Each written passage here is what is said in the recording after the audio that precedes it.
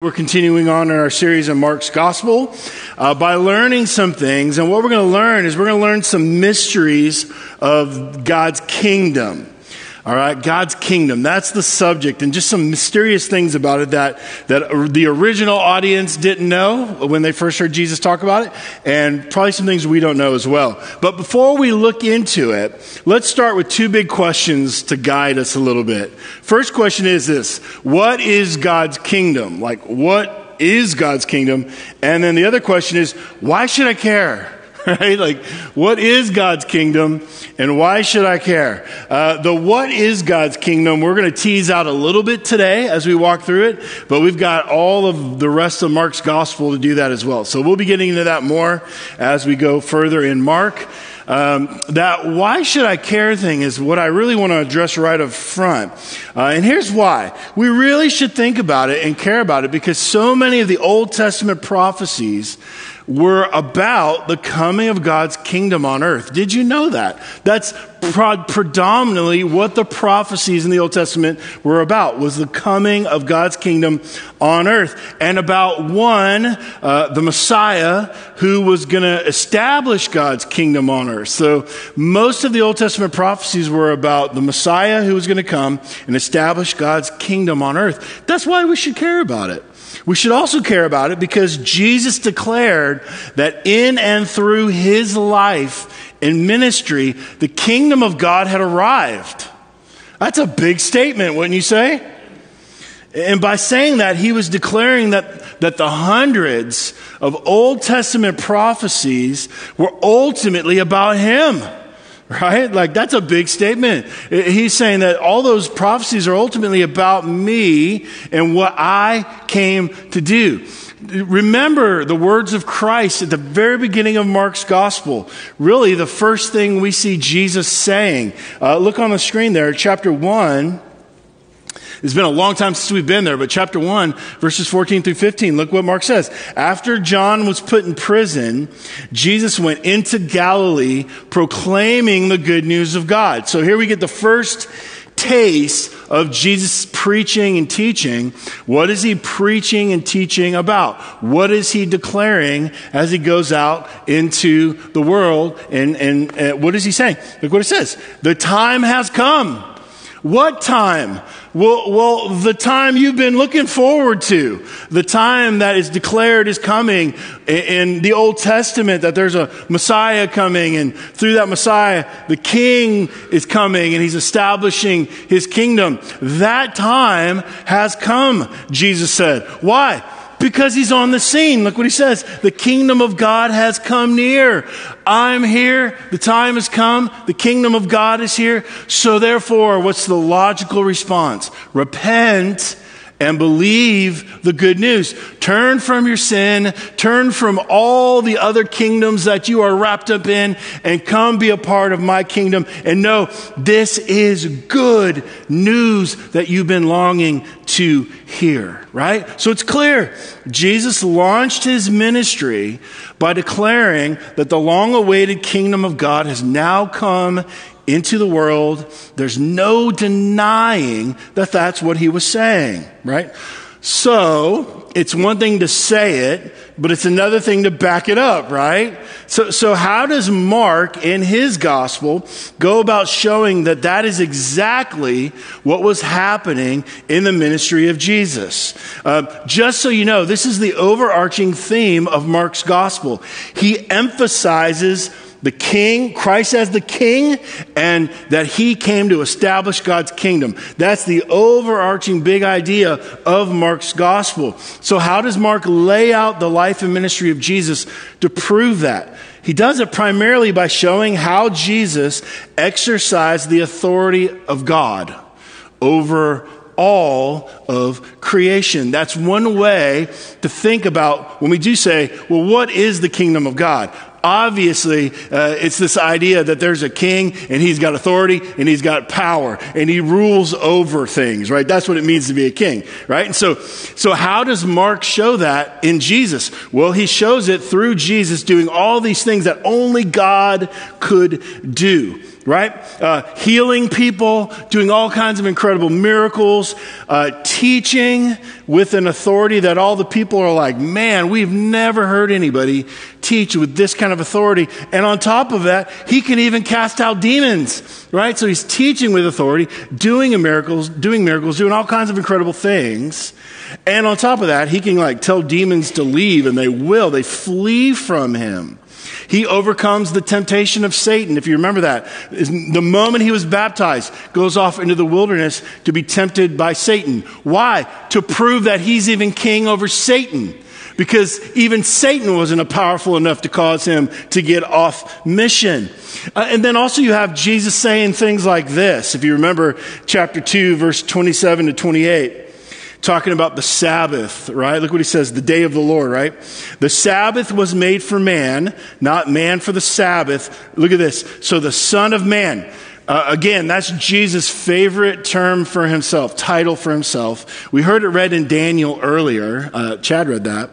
He's calling himself the Son of Man, by the way, saying, I'm the fulfillment of that prophecy in Daniel. The Son of Man, look at this, is Lord even of the Sabbath. Whoa, what's he saying? If you're the Lord over the Lord's day, what are you saying? You're Lord, right? In other words, you're God. Your Lord means basically ruler or king. So in all these ways, and a lot of other ways that we're going to see as we go through Mark's gospel, Jesus is proving that God's kingdom has come on earth, and he is the one bringing it into existence, right? And the evidence of that kingdom has come is all that spiritual power and authority that Jesus revealed over and over again, over everything and everyone. And by the way, regarding this kind of kingdom authority and power, the guys that were at the men's breakfast yesterday morning got a little taste of this. But when we get to chapter 6, we're also going to see that those who are followers of Jesus have also been delegated kingdom authority as well. The kingdom authority that Jesus had, he actually now passes that on to his own followers. Which if you actually really believe that and live in that, it's going to radically transform your life and the lives of those around you. Now, how is this possible? How is this kind of kingdom authority here? Here's why. Because Jesus inaugurated the kingdom of God on earth in his first coming, and it's been growing and it's been spreading one person at a time for the last 2,000 years. And then the kingdom of God will be consummated or completed when Jesus returns in his second coming. Okay? So he inaugurated the kingdom when he came 2,000 years ago. And when he returns, which none of us know when that is, it hasn't happened yet, so it's obviously still in the future, he's going to complete the kingdom on earth. It will be visible and obvious and present all over the world. So theologians will often speak of kind of our current state of the kingdom of God using this term, that this is the already not yet kingdom. How many of you ever heard that before? Right? So what is the current state of the kingdom of God right now on earth? It is the already / not yet kingdom of God. Meaning it's here because Jesus inaugurated it in his first coming. That's clear. That's what Jesus said he was doing. Unless you don't believe Jesus, we can talk about that. But that was clearly what he was saying. And then he was proving that that was true through all that he was doing, all that he was teaching. But it's not fully and perfectly in play because it hasn't been completely consummated, right? We're all watching the news, right? We all see what's going on in the world. It's obvious that the kingdom of God is not completely fully established on earth yet. right? And again, that's going to happen when Jesus returns. And I just give you a couple of references. Revelation chapter 20 through 22. Those chapters will give you a beautiful image and picture of what's going to happen when Jesus returns. Now, let me try and illustrate this for you. I hope this is helpful. Some of you already know this because I know some history buffs in the room. But let's talk about World War II for just a second, okay? Believe it or not, I wasn't alive then, but I've heard, all right? So August 14th, right? Is it August? Yes, August 14th, 1945. That is known as VJ Day. Why? Because that means Victory over Japan Day. That was the day in history where World War II ended. It was over. Why?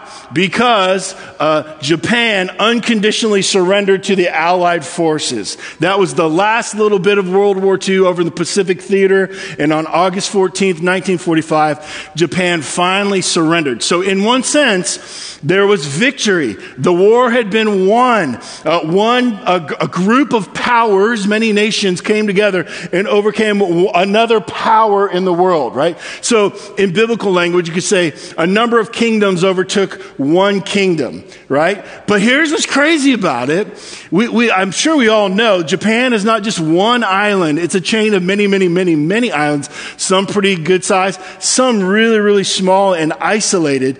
And for months and months and months and months, even years, there were Japanese military forces all spread out through the islands. And so it took months and months and months for the Allied forces to actually kind of exert that authority and that power, we could say kingdom, over all of Japan. Because I'm sure you know in history, the Japanese soldiers were like, the war's never going to be done. We will never surrender. We will fight to our own death, right? And so for months after in a sense, their kingdom had been overcome, they were acting as if it had not. So that battle kept going. The war was won, but battles continued to rage. It was already, but not yet fully realized. And that's the current situation. That's the current reality of God's kingdom as well. Now, in regards to the passage for today, Mark 4, nobody would be faulted for asking, where is the kingdom of God today? Again, because you guys do watch the news, right? I stopped watching for a while because I was getting too depressed. So I quit watching for a little while. I got off social media, all that, for a little while. Because I was just like, man, this drives me nuts. I'm too depressed. I need to be a happy guy, and this is not helping, right? So I stopped watching for a little while. But we all watch the news. We all see what's going on. It's like, where is God's rule? Where is God's authority? Where is God's power in this, right?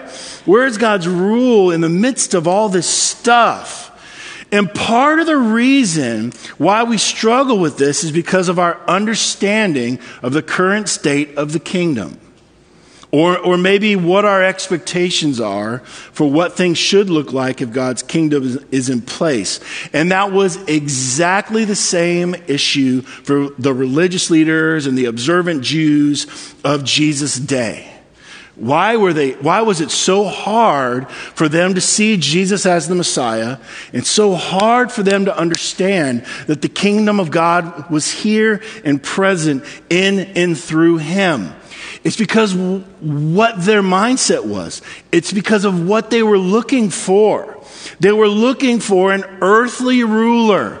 They were looking for somebody who was going to raise up an army and overthrow the Roman oppressors and conquer the world with military might.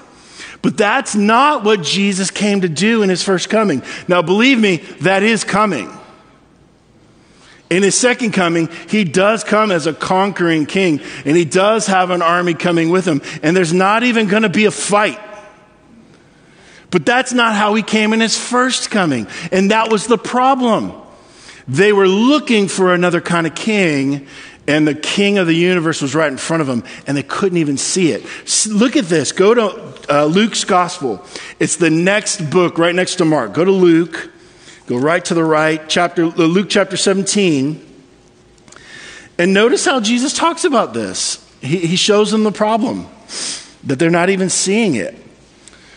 Luke 17, verse 20, it says, once on being asked by the Pharisees. So again, the Pharisees are the religious leaders of the day. They were the ones who were kind of heightening the electricity in the air that the Messiah was soon to be here. Right? They knew all the Old Testament prophecies. They were teaching that the Messiah was coming. And so they're on the lookout. And so they asked Jesus, hey, when is the kingdom of God going to come? And then look at how Jesus replied. Here's your problem. I'm going to paraphrase it and then we'll read it. Your problem is you're looking for something that's not going to happen, right? You're looking for a different kind of king and a different kind of kingdom. Notice how he says it. The coming of the kingdom of God is not something that can be observed. What's he saying? You're looking for an army and there's no army. You're looking for bloodshed. There is going to be bloodshed, but not how you think it's going to be. You're looking for a castle, right? You're looking for somebody on a throne. You're looking for someone dominating with authority and power over all the other powers of the world. That's what you're looking for. And Jesus says, it's not something that can be observed. That's not how Jesus' kingdom comes initially. Yes, that's how it's going to be consummated, but that's not how it came into the world, and that's not how it's operating now in the world. Okay?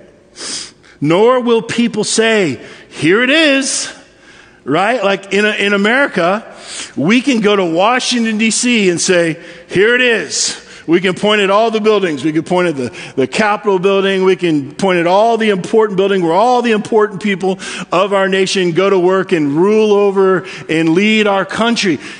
Jesus is saying, that's how earthly kingdoms work. That's not how my kingdom is working right now, right? You can't say, here it is or there it is. Why? Because the kingdom of God is in your midst. What is he saying? The king is here. The Messiah you've been looking for, all those hundreds and hundreds of prophecies that you have memorized are all being fulfilled right here and right now in me, through me. And because you're looking for the wrong thing, you're missing me. I'm right here. And so Jesus wanted his disciples in these parables to know that the long-awaited Messiah and kingdom had come. They were under false assumptions as well. And so Jesus wanted them to know, no, the king is here. The kingdom has come. And he needed to show them that it isn't coming the way they thought it would. Remember, he had one of his disciples, Simon the Zealot. We'll talk about zealots in just a minute. Right? So even among his disciples, they were looking for something else, right? They were looking for military battles. They were looking for bloodshed. Why? Because that's how kingdoms overcome in our world. There's bloodshed, there's fights, there's wars. We just talked about World War II. That's how it comes in the physical fallen world. But in God's kingdom, no, that's not how it comes. It comes slowly. It comes progressively over a period of time, even in ways that couldn't be seen by human eye or understood by human intellect. Okay? So, what we're going to see here in Mark 4 is that Jesus revealed 3 mysteries of the kingdom to help them see this is happening in and through him. And they were wrapped up in this story that God is writing in the world. Let me give you 3 things that he wanted to help them with, and then we'll get into those. First, to understand where we currently are in God's timeline. Jesus was like, I need you to know what's happening right now. The most important thing isn't what's going to happen in the future necessarily. Like, you need to know, like, right where you are right now. So often, don't you see it in the ministry of Jesus? Everybody wants to know about the future, and he's like, hold on, the future's going to take care of itself. What about right here? What about right now? And that's exactly what Jesus is doing with his disciples. He's helping them understand where they are in God's timeline. He's showing them you're in between Jesus' first coming coming and his second coming. You're in that already not yet craziness that Jesus said, man, it's going to be messed up. It's going to be hard. It's going to be crazy. It's going to seem like God is losing. It's going to seem like you're wasting your time. And he wanted to let them know, you're not, and God is not. Okay?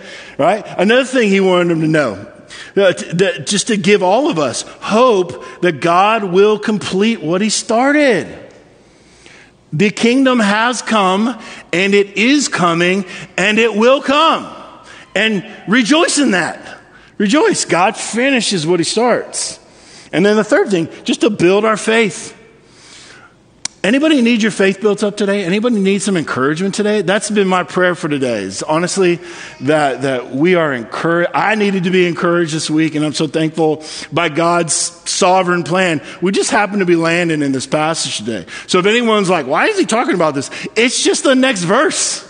That's how we do it. We don't target it's just like next verse, we got to talk about it, right? So it's here to build our faith, right? So we don't give into fear. So we don't begin to doubt. We don't fall into the trap of believing that we're wasting our lives for living for God and living for his glory in the world. All right. So that's why he gave these parables. All right. So now let me give you those three mysteries that Jesus reveals about the kingdom that they weren't looking for, that they weren't aware of, and we weren't and aren't either. All right. So first one is this. Beautiful thing about the kingdom. God's kingdom grows by his power, not our effort, ingenuity, or skill. Man, let me tell you, that's really good news. God's kingdom succeeding in the world and God's will being done in the world is not ultimately dependent on us. Right? If God needed us, he's not much of a God. And this was the message that the crowds of Jesus' day desperately needed to hear. When Jesus arrived on the scene, as I said earlier, the air was electric with anticipation of the coming of the Messiah. They had been hearing for years and years that the Messiah was coming. They had already had many would-be Messiahs show up on the scene, and all had failed in their attempts to overthrow Rome. So obviously, these people are hearing another person who's claiming to be the Messiah, and they're like, is he just another one that's going to fail? The people needed to be reoriented in how the kingdom of God was actually going to come. And you had different groups who needed to hear different ways. As I said earlier, you had the zealots, right? And these were the ones who tried to force the kingdom of God by revolution. Just so you know, God's kingdom never comes through violence except for the violence at the cross. That's the only way God's kingdom comes in history through violence, is the violence of the cross. And the reason Jesus had to go through that violence was to absorb violence so that there's no longer a need for violence for God's kingdom to come. So the zealots, though, they were off. That's what they were looking for. Then you had the doomsday prophets. Our modern day, news media, right? We've got our own doomsday prophets. Right? And those were the ones who were trying to predict the exact time and way in which the Messiah was going to come. And they were all wrong, as most of the time doomsday prophets are. And then you had the Pharisees again, the religious leaders, who they actually believed. You need to understand why they were so zealous about strict obedience to God's law and strict obedience to the traditions they had created, because they actually believed that if Israel would finally and once and for all obey all of God's law and all of these man-made traditions, that in some way through their morality, they would usher in God's kingdom into the world. The world would all of a sudden become moral and righteous, and then Jesus could enter into a kingdom that, in a sense, human beings created. And Jesus is saying, I don't need you for that. And that's not how the kingdom of God comes. And then you have Jesus showing up on the scene. The kingdom of God, and saying the kingdom of God doesn't come through effort or strength or predictions. That's how earthly man-made kingdoms come. But that's not how God's kingdom comes. And he said that by telling a parable about all things a seed.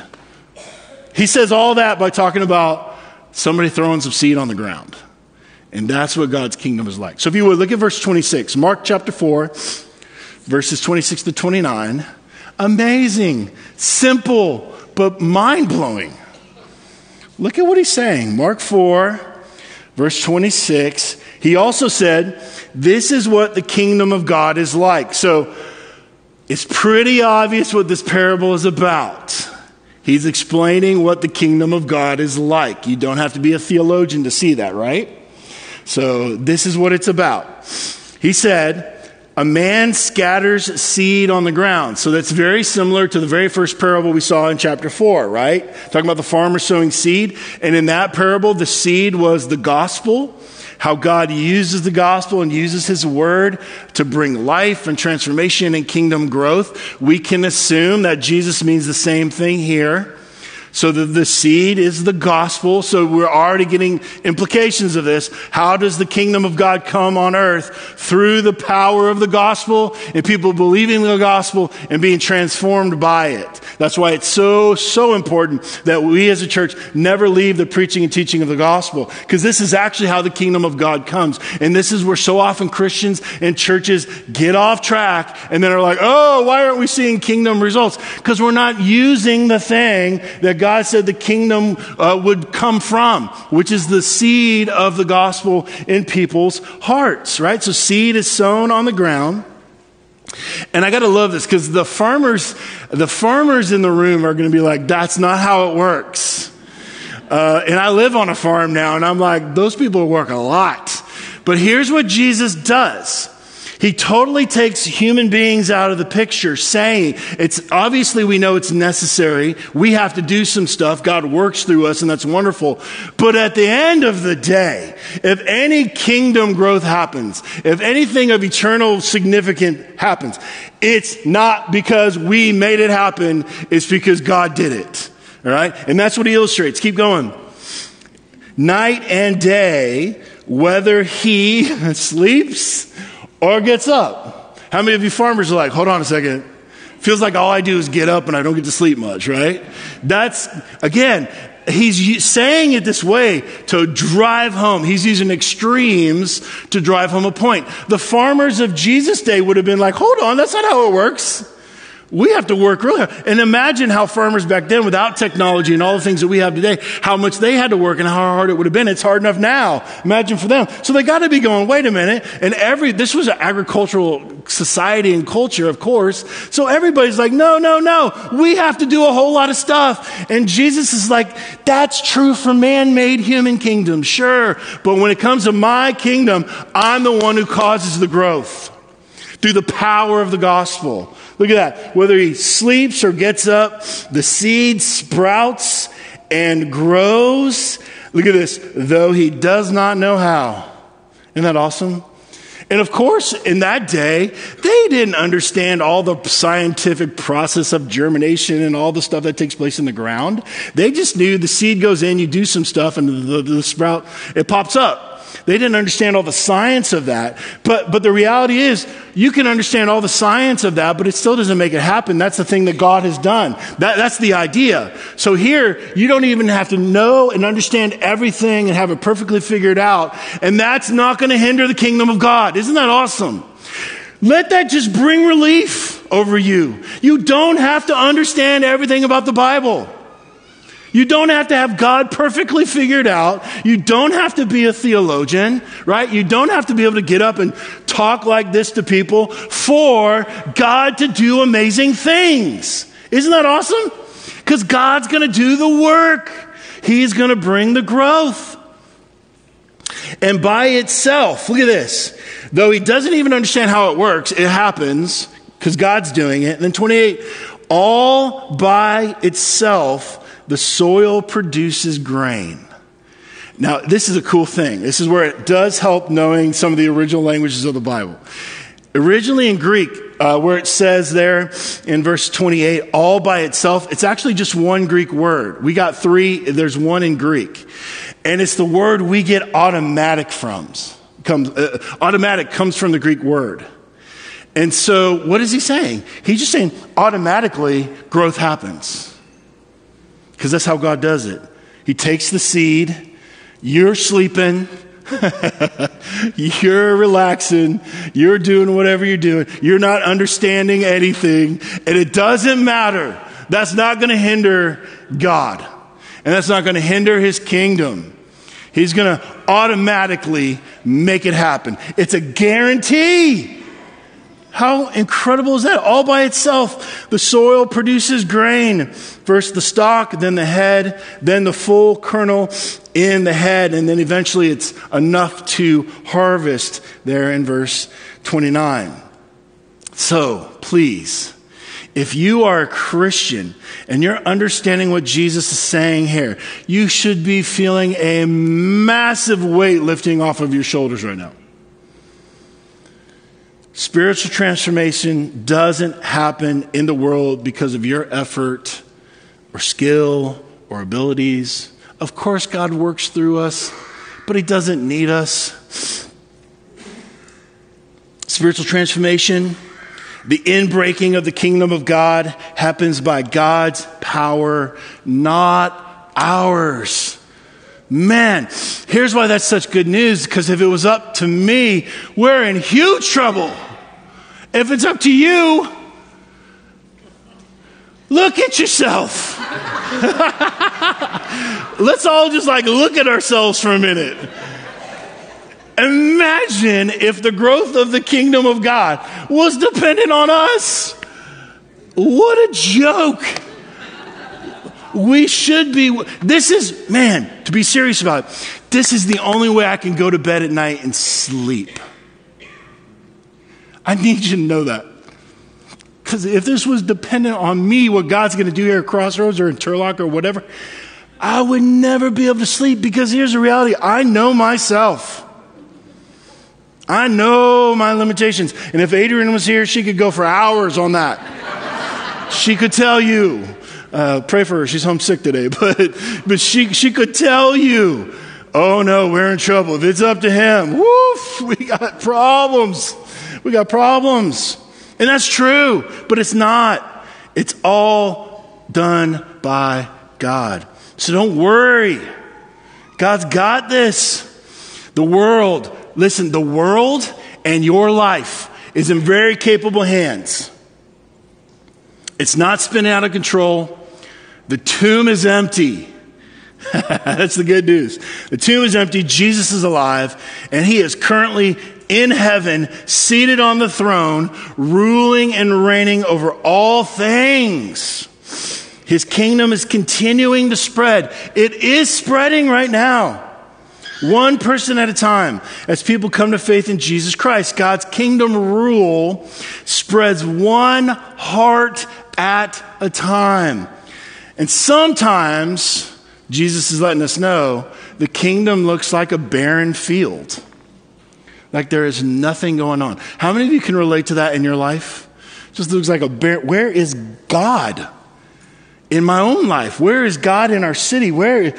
Look at what's going on in our country. Look what's going on around the world. I mean, there's wars all over the place, and it'd be really easy to look at that and go, where is God? Where is his kingdom? Where is his power? Where is his authority? It'd be really nice if he'd show up right now. But here's what's amazing. What we see from Scripture is all of that stuff, ultimately, God's going to take all of it to accomplish his good plan and his good will in the end. So actually, nothing is out of his control. Even when it seems like nothing's happening. You go to sleep, you wake up, you look at the field, where's the growth? Go to sleep, wake up, where's the growth, right? It's happening. But under the surface, where you can't see and don't understand what's going on, God's at work. And there's going to be a harvest. Why? Because God has guaranteed it. He's guaranteed it. And is doing everything by his own power to make sure that his will and his ways come to pass. Never forget this. In the end, God always gets what he wants. He always gets what he wants. How good to be God, right? We don't always get what we want, but at the end of the day, it's better for God to get what he wants. Because when God gets what he wants, we actually get what our soul's deepest longing wants, which is him. Relationship with him for eternity. And thank God, God's going to get that. That's the good news. Martin Luther. Some of you may be familiar with that name. I'm not talking about Martin Luther King, one of our American leaders in the past. I'm talking about Martin Luther, kind of the original Martin Luther, the spark that God used to ignite the Reformation in Germany back in the 1500s. He understood this principle. When he was asked about all the things that it seemed like he was involved in for the Reformation to happen, notice what he said about his work and his involvement in all that God did through the Reformation.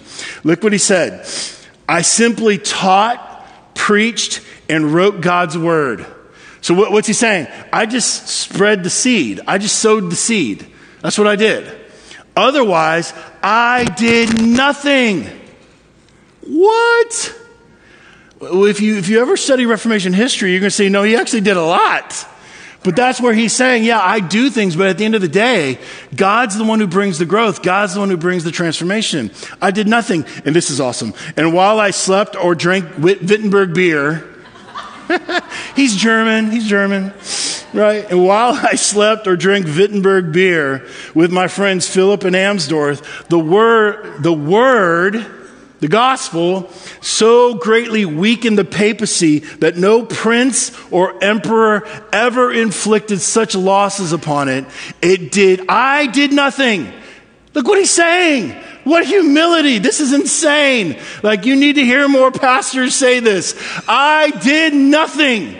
I did nothing. Look what he says. The word did everything. Exactly what Jesus was saying. And so James, Jesus' half-brother, steps in and encourages us. Notice what he says in James 5. Be patient then. Be patient. Don't fear. Don't doubt. Be patient then, brothers and sisters, until the Lord's coming. See how the farmer waits for the land to yield its valuable crop, patiently waiting for the autumn and spring rains. You too, just like that, be patient and stand firm. Why? Because the Lord's coming is near. Near there means it can happen any moment. It's immediate. And that's the teaching of Jesus. He's like, hey, nobody's going to know when I'm returning. Only the Father knows that. So it's always this encouragement to be ready, because you don't know when I could come back. And just know I am coming back, he's saying, and be ready. Let's look at another reality of God's kingdom. We'll do this more quickly. God's kingdom often seems small and insignificant, but in the end, it will overshadow all other kingdoms. It often seems small and insignificant, but in the end will overshadow all other kingdoms. I just think, man, how much do we need to hear that today? First, we all want to be part of something that matters. We all do. That's a human thing. We want to be a part of something that's bigger than ourselves. So we give ourselves to causes and movements and political agendas, all because we were made to be wrapped up in something bigger and greater beyond ourselves. Second, it's so easy to be discouraged right now with all that's happening in the world. And I'm really not even thinking of anything that happened this week. It's just like the culmination of tons of stuff all the time. It's so easy to be discouraged. More and more people are choosing to walk away from Christianity, meaning they're choosing to walk away from Christ. And yet that's not the end of the story. Because God is the God of not just huge, massive beginnings. He's also the God of small beginnings. There's this amazing passage in Zechariah that actually is a prophecy of the coming Christ, where it says, the prophet says, do not despise small beginnings. Think about the kingdom of God. What a small beginning. A baby born in a barn. Ushered in the kingdom of God.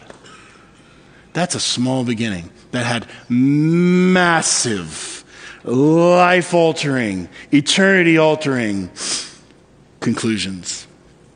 Notice verse 30, Mark 4, verse 30. He's going to tell another parable. Again, he said, what shall we say the kingdom of God is like? So again, this is about the kingdom of God. And what parable shall we use to describe it? It's like a mustard seed, which is the smallest of all seeds on earth. Technically, the mustard seed isn't the smallest seed. For those of you who know these things, you're like, wait a minute. I'm on the internet and I know, right? You're right. But why is Jesus saying that? Again, he's like using this exaggerated language to prove a point. Is a mustard seed really small? Absolutely. And what he's trying to say is even from that dinky little tiny small seed, this massive thing can grow. Keep going.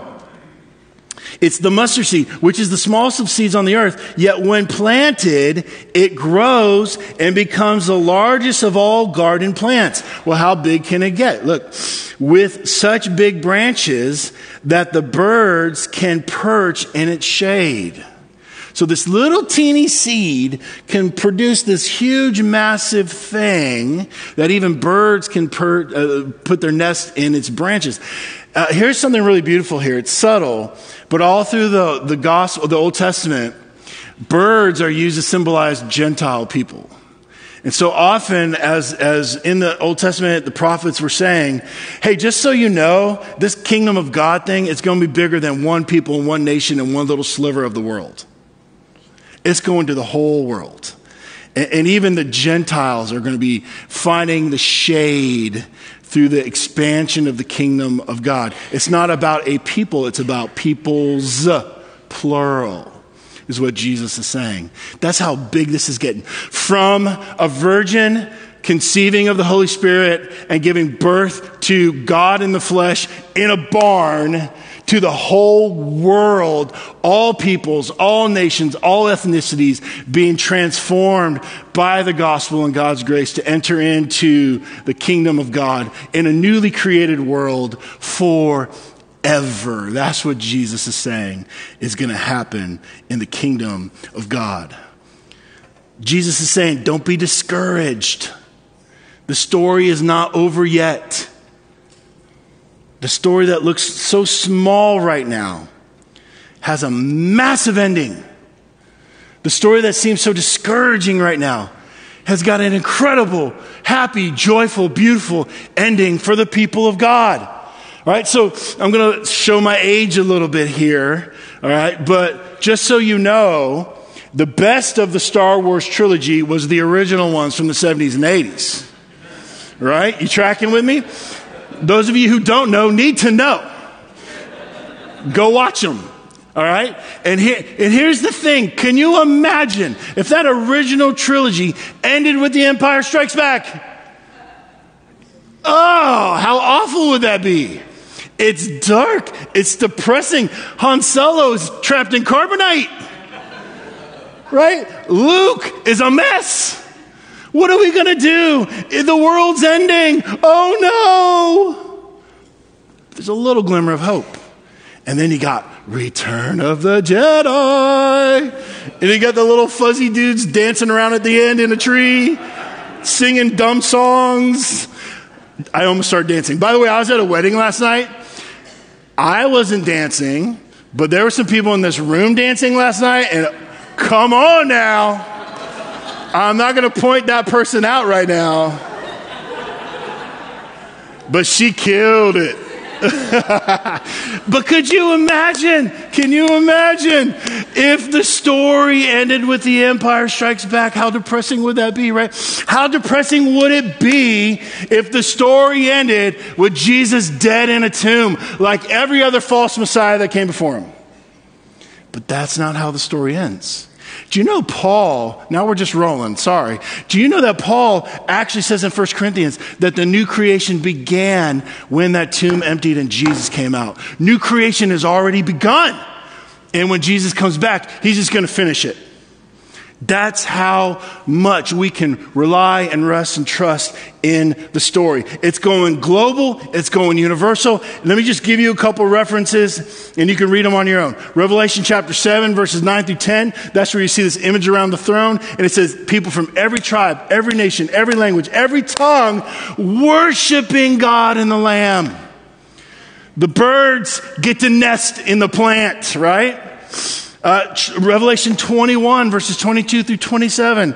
Again, this whole beautiful world recreated in kingdom of God on earth. Here's the end of the story. God wins. And so will everyone who chooses to place themselves in God's story by putting their faith and trust in Jesus. So here's a really important question for all of us. What story are you giving your life to? According to Jesus, there's only one that's going to last forever. The story of his kingdom. So don't put your life into the wrong story that's going to be overcome by his story. And that leads us to the last one. God's kingdom fully realized will mean blessing for some and judgment for others. Hey, just so you know, not everybody's going to be happy when Jesus comes back. It's not going to be a joyous time for everybody. It's not going to be a time of celebration for everybody. Look at verse 29, Mark 4. As soon as the grain is ripe, in other words, taking the parable, when it's time for Jesus to come back, he puts the sickle to it. Does that sound pleasant? He puts the sickle to it because the harvest has come. Just so you know, all through the scriptures, the imagery of a sickle is always used as a time of judgment. This is not going to be pleasant and good for everybody. Verse 32. Here's the good news. Yet when planted, it grows and becomes the largest of all garden plants with such big branches that the birds can perch in its shade. All those people who originally were believed to be outside of the kingdom of God by God's grace in Christ are going to be brought in. They're going to be like birds, perched in this bush, receiving the shade and the shelter of the kingdom of God. And those people are going to rejoice, and it's going to be wonderful, and it's going to be a celebration, and it's going to be great. But that's not going to be the experience of everybody. Not everybody wants to be in the shade of the kingdom of God. Not everybody wants to be a follower of Jesus Christ. For some, God's kingdom's a place of rest and blessing. For others, when it's fully realized, it'll be the sign that they've run out of time. That God is no longer patient with them. And he's going to allow them to have what they've wanted their entire lives, to live apart from his grace and his love in Christ. You see, if you don't want to be a part of God's kingdom in this life, you won't be a part of his kingdom in the afterlife. That's the way it works. What makes you think if you don't want to be a part of his kingdom now that you would want to be a part of it then? And God's going to give you what you want. And you can see that. I'll give you another reference. Revelation 21, 1 through 8. It's really clear. There will be some who will be a part of his kingdom, and some, by their own choice in their own life, will not be. So two things, two big ideas. There's a lot to take away, I hope, from this, but two big ideas. One, God's kingdom will prevail. Christians, rejoice. Christians, don't fear. Don't live by fear. Don't believe all that you see and think that's the full story. Just so you know, if you want to, go back to the book of Revelation, read it from the beginning to the end, and understand that why Jesus gave that letter to the church was he gave it to a very persecuted church. The early church, where it looked like the kingdom of God was not going to happen, that Jesus and his mission had failed because they were all getting killed and persecuted. And God gave this beautiful image, the book of Revelation, to say, okay, here's what I'm going to do. I'm going to pull the curtain back for you. So that's why you have scenes on earth, and then you get the curtain pulled back and you see these other scenes, like scenes in heaven, and all these things that aren't visible with the natural eye. And what God is saying is, listen, it looks like it's a failure. It looks like it's falling apart. It looks like you're wasting your time. But let me tell you the real story. Boom, here it is. You have a king. He's overcome Satan. He's overcome sin. He's overcome death. And yeah, this life is hard right now because you're in the in-between. But trust me, the story doesn't end there. It's not all the Empire Strikes Back. The return of the king is happening. And he's going to win. And because of that, you win if you're in Christ. Be in Christ.